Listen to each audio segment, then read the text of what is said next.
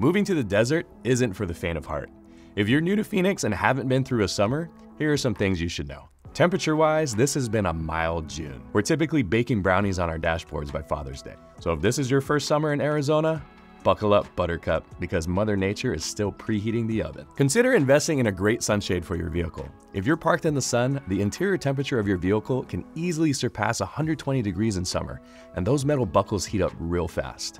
I encourage you to check out the custom windshield covers at covercraft.com. They're specific to your make and model, so they perfectly fit and are a lot more durable than the twist and fold types found in most stores. Since it's dry in Arizona and we don't perspire as much, it's pretty easy not to notice how much water our bodies lose throughout the day. To avoid headaches, muscle aches, and excessively dry skin, it's a good idea to keep a bottle of water with you and stay hydrated throughout the day. Avid hikers are especially at risk for dehydration and overheating, so if you're new to the valley, plan your hikes and outdoor activities in the early morning before temperatures get into the triple digits. Hikers often have to be helicoptered off the mountain due to dehydration or overheating each summer.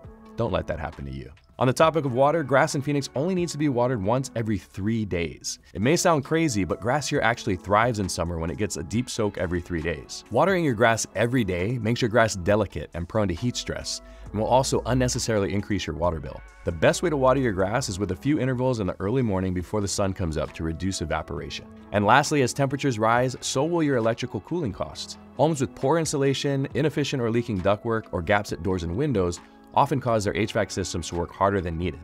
Consider investing in a home energy checkup with APS or SRP. A specially certified contractor will come to your home to identify energy efficiency improvements and could save you a significant amount of money this summer. For more tips on living in Phoenix, be sure to follow and comment below.